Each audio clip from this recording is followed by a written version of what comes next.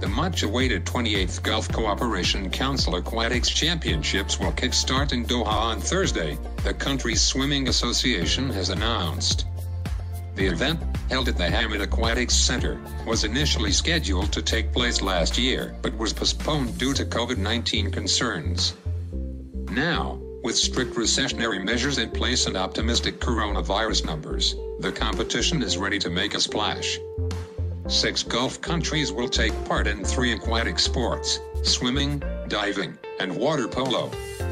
All competitions will take place in accordance with the laws of the International Swimming Federation and under the regulations of the organizing committee of the GCC. Thursday and Friday will see the general stages of the swimming competitions of age groups 11 to 12, 13 to 14, 15 to 17 years old.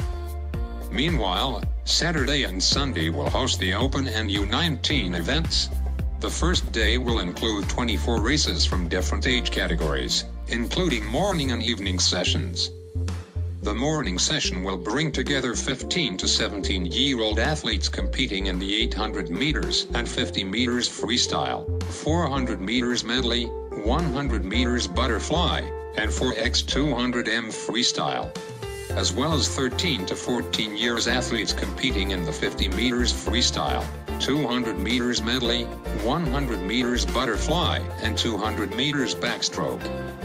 Meanwhile, the evening session will include the 400 meters freestyle, 50 meters butterfly, 100 meters breaststroke, 200 meters backstroke, 4x100 meters freestyle races for the 15 to 17 year category, and 400 meters freestyle, 50 meters butterfly, 100 meters breaststroke, and 4x100 meters for 13 to 14 years, 50 meters butterfly, 100 meters breaststroke, and 4x100 meters freestyle for 11 to 12 years.